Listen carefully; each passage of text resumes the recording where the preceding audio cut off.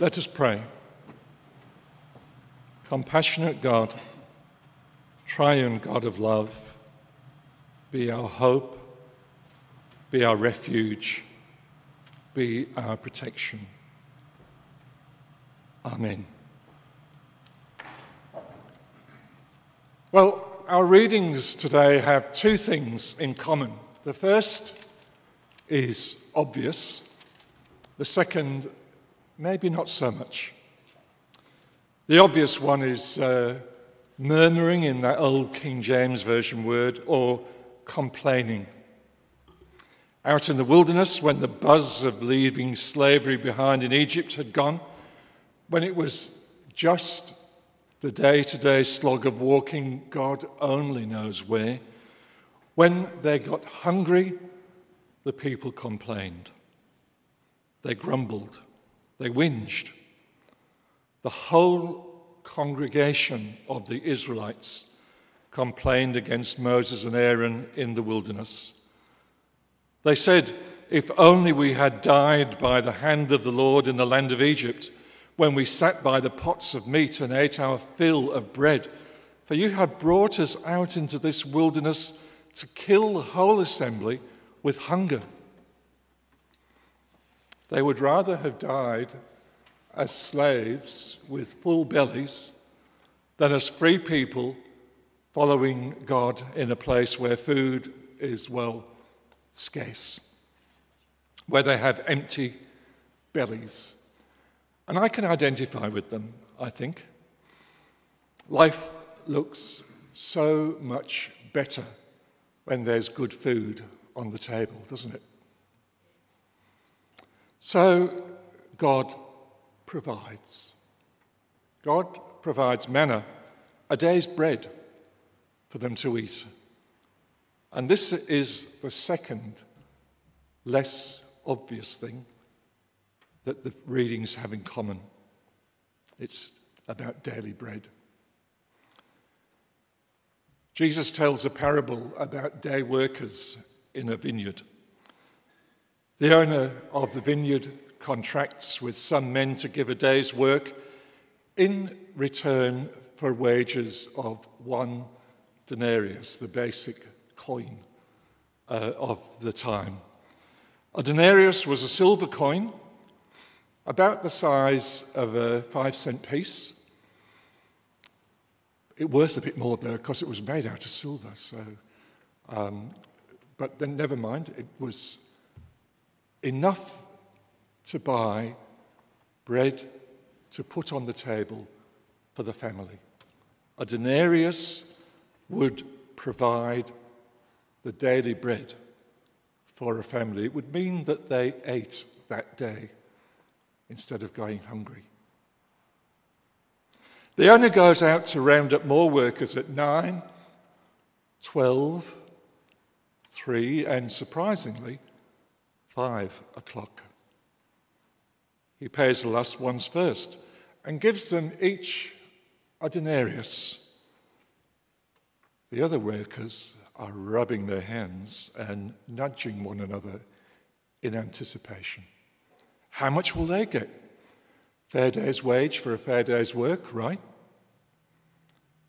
They are bitterly crestfallen when they look down at a single denarius in their hand.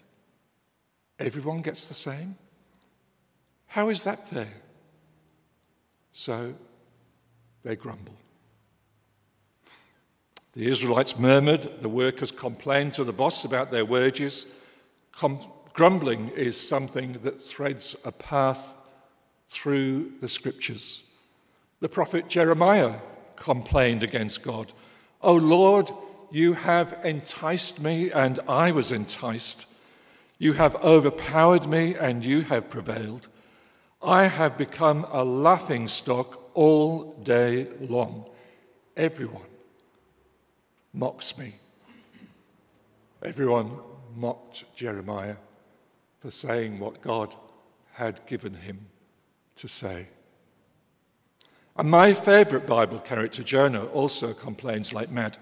He tries to get out of going to Nineveh to proclaim God's judgment, because he knew that if these enemies of God repented, God would forgive them. And Jonah didn't want that. And that's just what happens, though, in the little book of Jonah, 48 verses in all. The people of Nineveh repent. And this was very displeasing to Jonah, and he became angry. He prayed to the Lord and said, "Oh Lord, is this not what I said while I was still in my own country? That is why I fled to Tarshish at the beginning, for I knew that you are a gracious and merciful God, slow to anger, abounding in steadfast love, and relenting from punishment. And now, O Lord, please take my life from me, for it is better for me to die than to live." God's mercy appalled Jonah. God's people through the ages have been accomplished complainers. Are we any exception here at Albert Street? I have to say, I don't really know. I hardly know the congregation very well at all.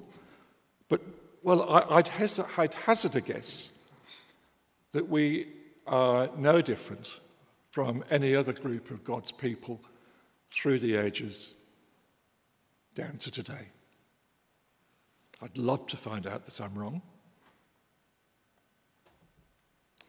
At the moment, we're in an interestingly fraught process of finding out once more what it means to be a church in the city, now that we are separate from Wesley Central Mission. Things aren't the same now, and they will never be the same again. Some of us may have let a little complaint slip from our lips during this process. How might we stop the urge to complain? One way is to practice thankfulness, gratitude. The work we do for the church, for the gospel, for the kingdom, for Jesus, is a gift. The work we do is a gift. Not our gift to God, no. It's God's gift to us, a gift for which we should be thankful. God gives us a place in building a new creation, in creating shalom among people. We are not working for God. God is working through us. That reframing can help us to work thankfully as partners with God in bringing light into a dark world. It's just wrong-headed to expect a reward for what we do. It is a gospel privilege to labour in God's vineyard. It's a privilege whether we have come to the work early or late. If we've come early, though, we may have a particular temptation. We may be tempted to look down on those who have come late to lend a hand. We may grumble when they have their say and complain when they haven't worked as hard or as much as we have. God stands waiting with a denarius in his hand for each of us. God has called each one to be a part of the work, even if that part is only something like asking a question at a meeting. There just may be a new insight to come out of that question. God provided manna in the wilderness. God provides today. God will provide for Albert Street Uniting Church. The Apostle Paul wrote to the Philippians in chapter 4, "Do not be anxious about anything, but in everything by prayer and supplication with thanksgiving, let your requests be known to God.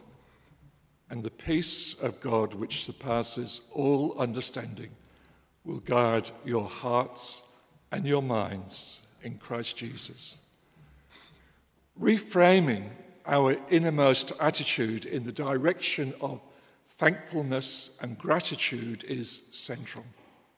Becoming people who habitually say thank you to God is central. It's been said, I think rightly, that thank you is the most basic prayer there is.